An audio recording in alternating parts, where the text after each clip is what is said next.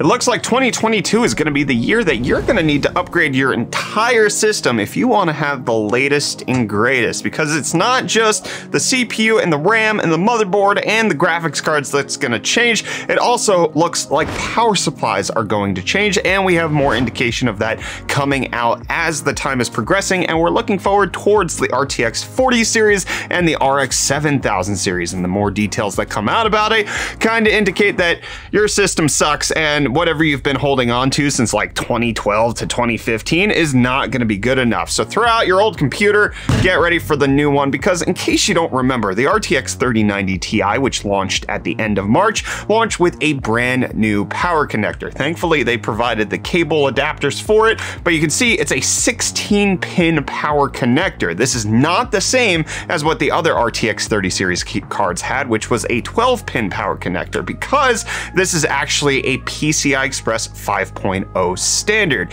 And in case you want to see just how ridiculous this can get on current power supplies, there is an overclocker who took a picture of him running two RTX 3090 Ti Kingpins, which each have two of these 16-pin power connectors, and so those each had to go into three 8-pin power connectors, which there was two of them on each, so you needed 6 cables plus 2 adapters for every card that you had. It's 18 cables. I think I did the math right there. 1, 2, 3, 4, 5, 6, 7, 8, 9, 10, 11, 12. 13, 14, 15, 16. You need 16 cables just to run 2 graphics cards. Now, given the fact that this is an extreme overclocker and most people aren't going to be tempted to run these massive cards in multiples and just only have one, this is not a realistic scenario, but it does present a current problem that's going on when it comes to power supplies that are currently out on the market. They are simply not ready for the upcoming generation of GPUs. And in fact, it's even worse than that, because there was a new interview that came out between Intel and PC World indicating that there are power excursions that these GPUs are taking that your power supply might not be ready for. And only the new Intel ATX 3.0 PSUs will likely keep it from your system shutting down or burning up in a blaze of glory. According to Intel in the interview, they're saying that they euphemistically call them power excursions. You might recognize it by a less sugar-coated term, power spike, and it essentially means that the GPU can exceed to maximum sustained power of the card by 3 times. That means a 600 watt card on a PCI Express 5.0 connector is allowed to spike to 1800 watts for 100 microseconds, which is absolutely crazy. And then continuing to say that to help smooth out those extremely short power excursions, a power supply has to be designed with enough extra capacitors to prevent the system from sagging power and possibly crashing a PC. By Intel's estimates, a 300 watt GPU, this is not the top of the line. The RTX 3090 Ti is currently 450 watts. We're expecting the RTX 4090 to be 600 watts. So this is not even the top of the line card. On a properly designed ATX 3.0 could be supported with a 750 watt power supply with 300 watts for the CPU and another 150 watts for the rest of the hardware in the box. If you were to try and adapt this to an existing ATX 2.0 power supply, you would likely need a power supply at 1100 watts to support all of that because of these high power excursions. So it's very clear that in case you're planning on upgrading to the next generation of GPUs, it's already showing that NVIDIA is going down this route for the 16-pin power connector. AMD is also likely to go down this route, considering that they're going to have the latest generation coming out sometime soon.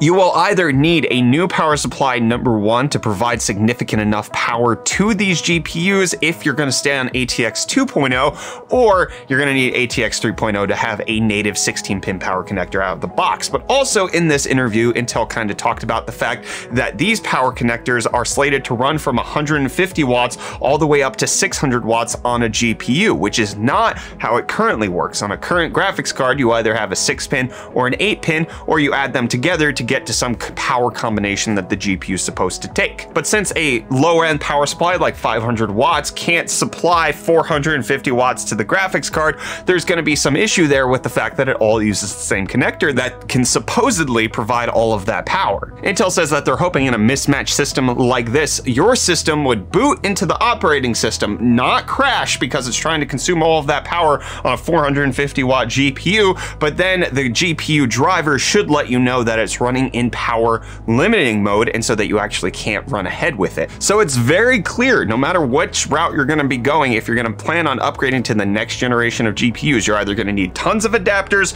with higher end power supplies, or you're going to need a brand new power supply to run all of this. But despite the fact that PCI Express 5.0 power connectors are going to be necessary for the next generation cards, turns out that NVIDIA is not going to be moving ahead with PCI Express 5.0 slots for their RTX 40 series cards because they're just saying that it's not needed and it's kind of too new of a technology. The RTX 4090 and below on the RTX 40 series is expected to be on PCI Express 4.0, so your current system likely is fine. And given the fact that it's currently only Intel's Alder Lake that supports PCI Express 5.0, and likely AMD is going to support it with their next generation, it's not surprising this has happened. The first PCI Express 4.0 GPUs we saw were AMD's RX 5000 series. NVIDIA didn't pick it up until the RTX 30 series, not the RTX 20 series. Even though AMD's boards were out and supporting it at that point, it was really kind of SSDs that picked up the new PCI Express standard first.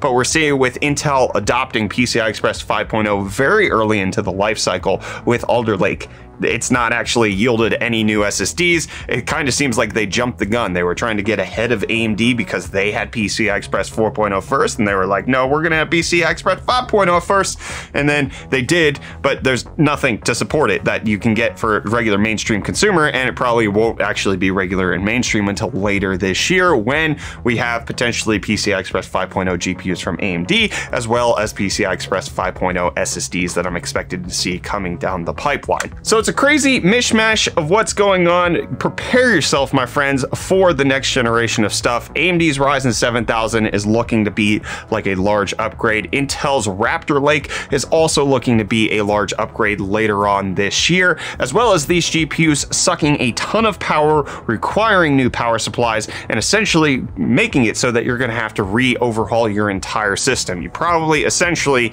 can just hold on to your case. That's going to be the only thing that's going to continue on with you. But I want to hear from you. Are you planning on upgrading to any of the new stuff that's coming out later this year, where you're expecting major launches from Intel on the CPU side, AMD on the CPU and GPU side, and then NVIDIA on the GPU side? I guess Intel's also releasing GPUs, but if that ever happens, we'll let you know here on Hot News. But let me know what you think of all this down below in the comments, and I'll see you tomorrow in the next episode of Hot News, my friends. Cheers.